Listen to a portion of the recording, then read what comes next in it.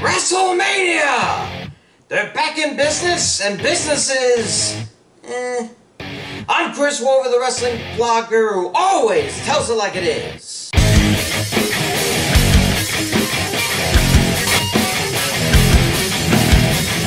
Whereas last year, WrestleMania was before a nowhere near capacity crowd, this year will be before a nowhere near capacity crowd. But there will be a crowd. A heavily spaced crowd, a checked for fever crowd, a hopefully masked crowd, and judging from the weather reports, a fairly wet crowd with scattered thunderstorms in the Tampa area for both nights, but a crowd nonetheless. And the first crowd for a non-NXT event is a step in the right direction. So let's get right to it, shall we? Here are my predictions for WrestleMania 37. Well, they announced it as first, so might as well get it over with and do a sort of reverse bell curve for the rest. Start with night one and the WWE Championship match between Wait, I gotta get this right. The almighty WWE Champion Bobby Lashley and Drew McIntyre. Now, had Lashley and the MVP not closed down the Hurt Business by ditching Shelton Benjamin and Cedric Alexander, I probably would have leaned Lashley's way. Then again, I'm wondering if McIntyre's time is truly up as champ. I mean, I'll agree that the way he lost the title was rather heinous and ridiculous, and the way Lashley won it was equally ridiculous. But Lashley's been waiting as long as McIntyre to be the main man in the WWE, so why would he give it up so easily? Decisions.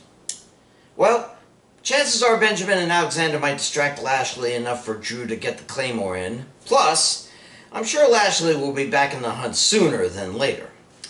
Winner and new WWE Champion, Drew McIntyre. SmackDown Women's title, Sasha Banks versus Bianca Belair.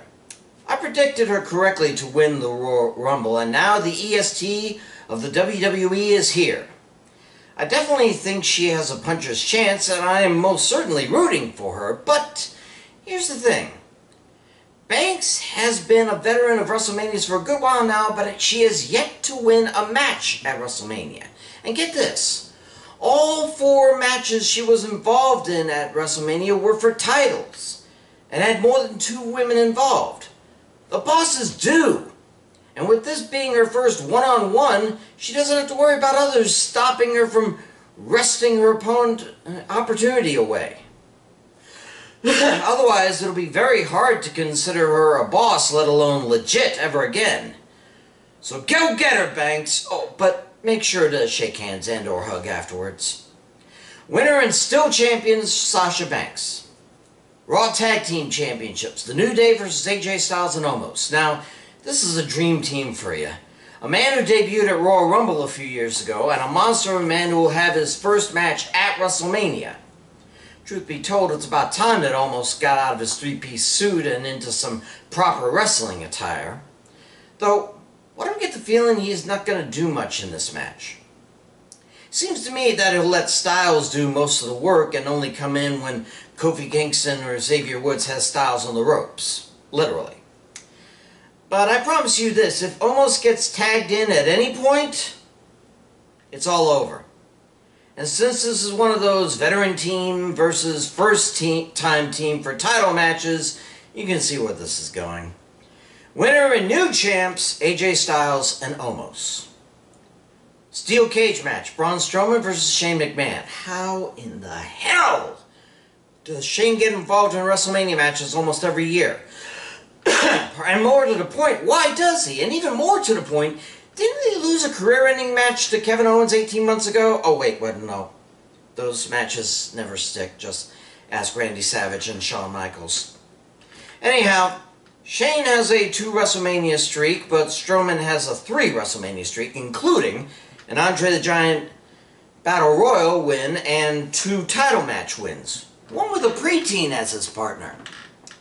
Of course, Shane will probably have Elias and Jackson Ryder nearby to stop Strowman from exiting the cage, and maybe give Shane O'Mac a guitar for some blunt force trauma, but My mind is flashing back to a Saudi pay-per-view between Brock Lesnar and Roman Reigns. So why am I imagining Strowman sending McMahon literally through the cage, and McMahon getting the victory because his feet hit the floor first? Stranger things have happened. Winner is Shane McMahon. Pardon. Seth Rollins versus Cesaro. To see Seth in a mid-card like this, it almost makes me cry. Almost. I suspect he's at the time in his career where he needs to push others, but the thing is, Cesaro came into the WWE just about the same time as Rollins and The Shield, so what's the point? And come on, you honestly think Cesaro is gonna spin Rollins 100 times? I'm no doctor, but I'm pretty sure CTE doesn't just come from blows to the head. This is hardly a WrestleMania-worthy match as far as I'm concerned, and the two will have to work extra hard to make people believe otherwise. Rollins needs to push more than Cesaro, in my opinion, so winner is Seth Rollins. Tag Team Turmoil match to decide #1 contenders for the WWE Women's Tag Team titles. Well, at least the titles have officially moved away from kickoff status, it seems. Well, it wouldn't surprise me if this match is the kickoff match for Night 1. Let's face it, all of these teams deserve a shot as much as, well, any two women who have decided, let's form a tag team and go after the titles. Of all of them, I dare say Riot Squad 2.0 and Brooke Rose have the most experience as teams. Lana only joined Naomi because she was tired of being powerbombed through tables alone. And Natalya, Tamina are the powerhouses. Billie Kay and Carmella, well, I thought they'd be the wild card, but nah. Since the winners are going after heels on Night 2, they'd more than likely have to be faces. So I'm backing Lana and Naomi. Come on, WWE. Give Lana something to bring home to her hubby to make him proud. Bad Bunny and Damian Priest versus Miz and Morrison.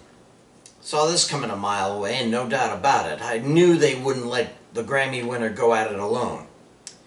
Again, I feel Priest is going to do the heavy lifting in this match, keeping the former tag champs at bay for most of the match.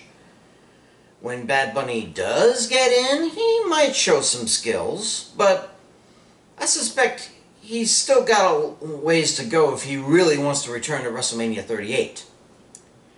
Personally, don't see that happening, so might as well give him the lone W in his career. Winners are Bad Bunny and Damian Priest. Night 2. Start at the bottom, work our way up. Kevin Owens versus Sami Zayn. Yeah, this came out of nowhere, didn't it? Seriously, we had enough of the Owens-Zayn feud several years ago, thank you very much. Just because Owens couldn't get the Universal title doesn't mean we have to subject the crowds to this old hat. Knowing the WWE, this might be the palate cleanser before the main event. Zayn is probably still a coward even without the Intercontinental title, and at the same time he'll probably find a way to use it to his advantage. Winner is Sami Zayn. Randy Orton versus The Fiend. The final chapter. We hope. Now that Bray Wyatt has gotten over his immolation, as it were, he'll probably be back in nigh on unstoppable mode like he was before Goldberg beat him. I was half hoping this would be like the Firefly Funhouse match last year, save that it would mean Orton would retire and become a full-time actor afterwards. I'm not sure what Orton can do to this Shishio Makoto wannabe to keep him down, maybe use a fire extinguisher or something? There's one thing for certain, burning Wyatt to ashes has only managed to piss him off. Winner is The Fiend. WWE Women's Tag Team title match, Shayna Baszler and Nia Jax versus the winner of the Turmoil match on Night 1. I know I said this for my stand and deliver picks, but I honestly think Baszler and Jax are going to lose the titles in that match, no matter who survives the turmoil. And again, I'm hoping it's Lana and Naomi, but even if it's Natalya and Tamina or Kay and Carmella, I think Baszler and Jax have held the titles for far too long. If this keeps up, there'll be nothing without the belts. And that would be a shame for Baszler, not so much for Jax, but definitely for Baszler, is relatively unnecessary. I find the WWE Women's titles to be. I want to see someone else hold those big white belts. So I'm picking the winners of the turmoil match, whoever they may be, to win the titles. United States Championship. Riddle defends against Sheamus. Yeah, Riddle, Jeff Spicoli called. He wants his cool buzz back, bro. And for goodness sake, ditch the scooter! I know that the US title is the most overlooked title in the WWE, but give it some dignity, and maybe you won't have to fight on the kickoff of pay-per-views. Oh yeah, I'm sure this will be the kickoff for night 2. Sheamus deserves so much better. But then again, Sheamus seems to be at the point where he needs to push rather than be pushed. Hate to say this, but winner and still champ is Riddle. Nigerian drum match, whatever the hell that is, for the Intercontinental title. Big E versus Apollo Crews. I'm guessing that this is like a chairs match, except that Nigerian drums have been placed around the ring and are the only legal weapons allowed.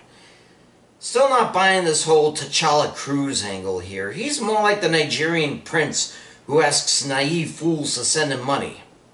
Still waiting on that callback, by the way. Anyway, listen, it's not that I don't like Big E as a solo superstar or even as a champion, but Apollo's been around Raw and SmackDown for 7 years now, and all he has to show for it is a US title.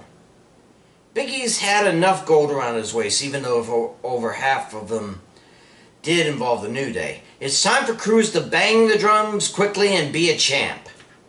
Winner and new champ, Apollo Crews. Raw Women's Championship. Asuka defends against Rhea Ripley. Well, Ripley wouldn't be the first person to win a title in their first ever match. I dare say she would be the first to win a singles title when her first ever match was at WrestleMania. Ripley has been ripping up the competition in NXT and now seems poised to try for the Grand Slam of women's singles titles, having already captured NXT and NXT UK gold.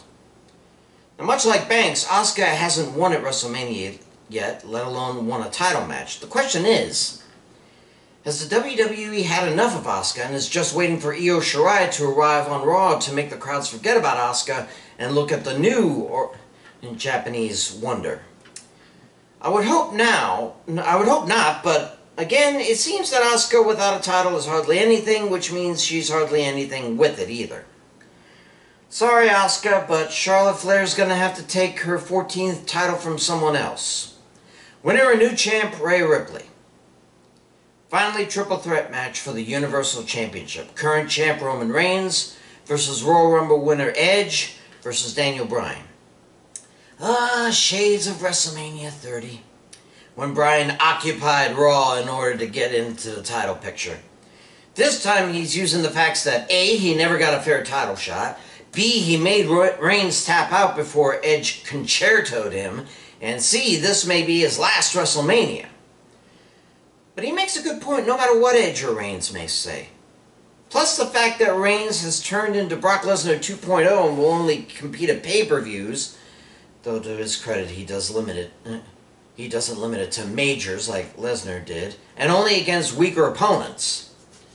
Now, Edge has a point too. He fought back for 10 years to get an opportunity at a major title, and with his brother sneaking away to AEW, he only has himself to rely on now. And he was the 5th man to go pole to pole in the Royal Rumble, so he has more than deserved it.